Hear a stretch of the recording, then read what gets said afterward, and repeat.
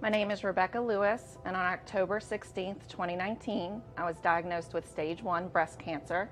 I was 1 year into my master's program and 3 months into a new job. I was very fortunate in that my type of cancer was found early. It was hormone positive and had a low rate of recurrence. So my treatment consisted of surgery and hormone blocking medication. In October of 2019, I had a double mastectomy and natural reconstruction. Within 24 hours, I was brought back into the emergency room to correct a hematoma. Once I began getting back to normal life after I was cleared by my doctors, I had an incision rupture and I had to have another surgery to repair that. I had one additional surgery at the end of last year to complete the reconstruction, and hopefully I'm finished after that. And so now I'm just on regular medication for the next 5 years. I'm incredibly grateful for Dr. Jennifer Daly, the radiologist who diagnosed me.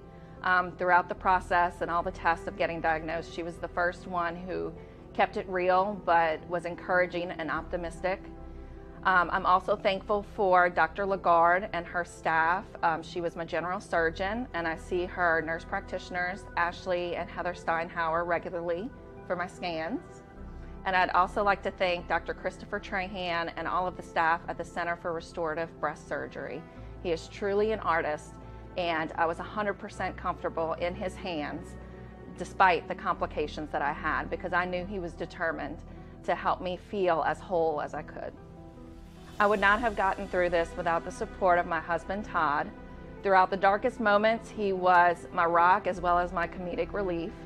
And he allowed me the time and gave me the patience to recover throughout the multiple surgeries. I'd also like to thank my mom, who was by my side 24/7 during recovery. She took the brunt of my lows, and she also shared the many highs with me as well.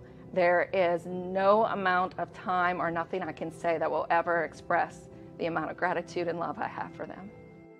My motto throughout this journey is that I'm still here. Whenever things got tough, I would tell myself, I'm still here and I deserve to look like it. And on the anniversary of my diagnosis, I got it tattooed on my wrist. My name is Rebecca Lewis, and this is my story.